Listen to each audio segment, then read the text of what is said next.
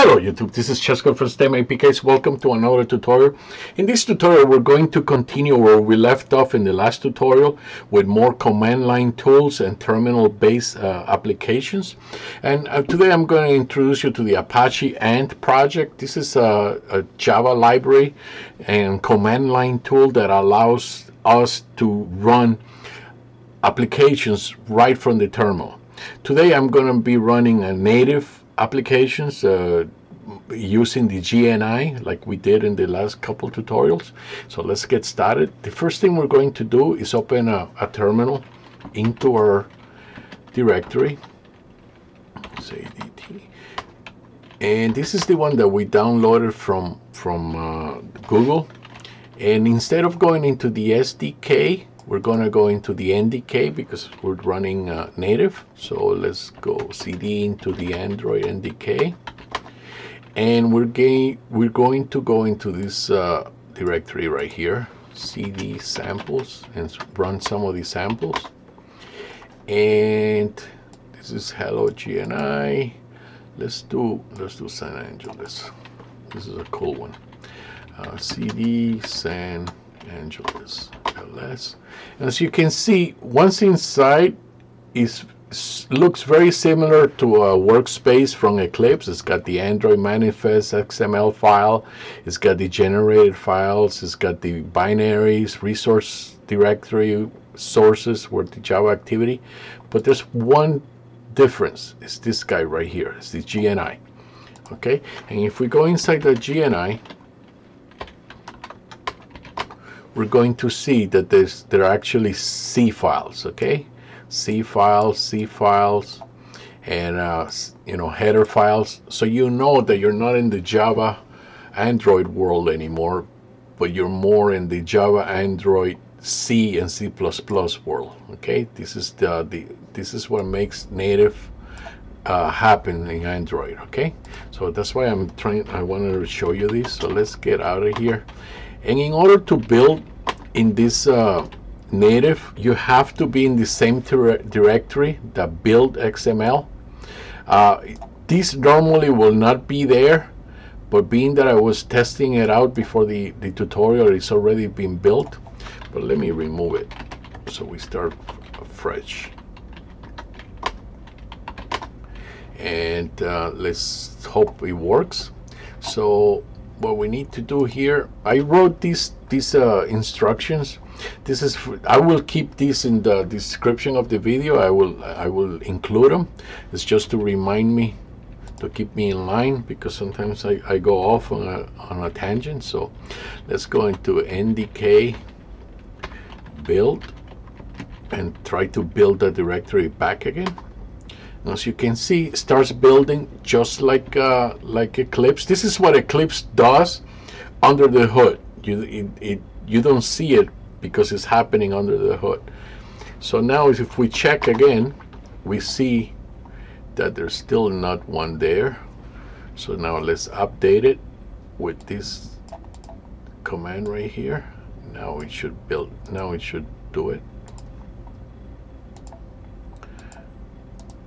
Paste, and it's updating, and now it's building it. As you can see, it created the build XML, and if we check, now it's back here again.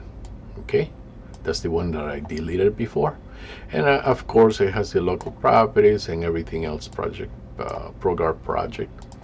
But now the next thing we need to do is say and actually sudo ant debug. If you don't put the sudo in front of it, it gives you sometimes an error. And now is debugging, and as you can see, debug build successful. Okay, now we're going to sudo again, sudo ant debug install. Now we're going to install it onto our device, and hopefully I think is the ADB server is running, so it should be in there now.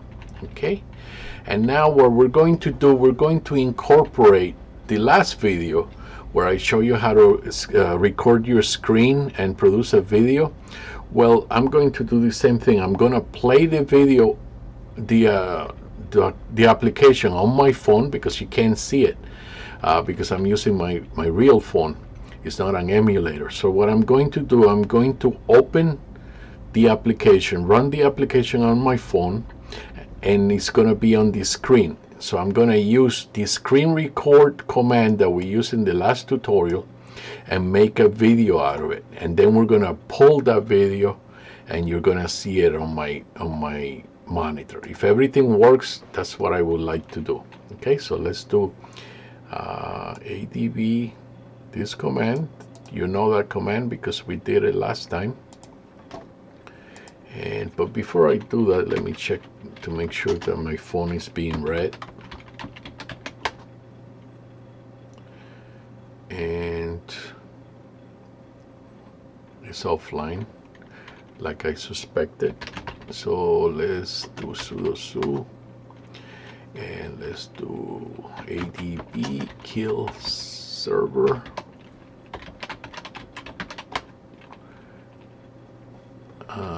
And ADB start server.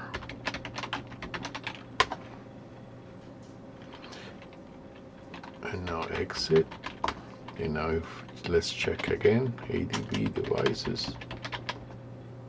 And now it's picking it up. Okay, so now we're going to run that command, ADB shell, like we did in the last tutorial, record the screen and produce a video into our SD card. Okay, so I'm going to run the application on my phone,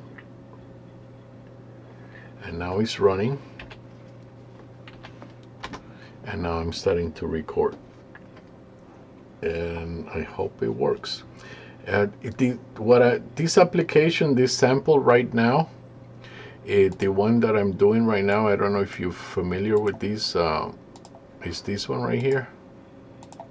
It's a really nice, cool project, San Angeles, like Los Angeles in the future, kind of. And it's they use it for Android users to show, you know, their tutorials. It's a really cool one. So I hope it's saving. So let's.